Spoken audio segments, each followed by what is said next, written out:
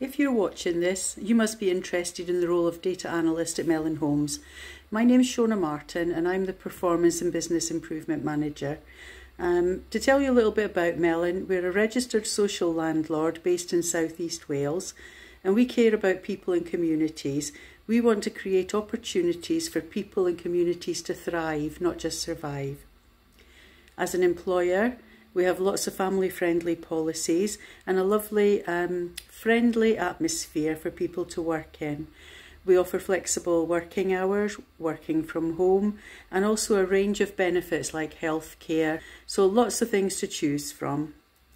And when it's safe to do so, staff will be enjoying events, social gatherings, barbecues, parties, all things that bring us together and help us to enjoy being part of Melin. And we care about your well-being. We have a Zest group, and Zest creates lots of opportunities for our staff and for some of our residents and communities to enjoy different activities, to socialise, to take care of their exercise and diet. So there's something for everybody, regardless of what your particular interests are. We're also dedicated to creating a diverse workforce, and we want everybody to feel welcome here. So if you are part of an underrepresented group, feel free to make an application, because we want everybody here. It's a very welcoming and friendly environment, and we wouldn't want to exclude anybody, so please apply.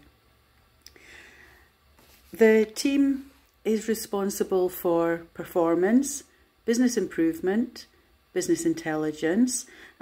So we're a small team, a nice team, friendly bunch. We haven't seen much of each other this last year because of lockdown. We've pretty much all been working from home, though the office is open and is considered to be COVID safe. The purpose of the role is to produce, collate and analyse key performance information. And ideally, you'll be a good communicator, somebody who enjoys working with other people, has an inquiring mind, wants to really understand the data that we're collecting and what limitations there might be with that data.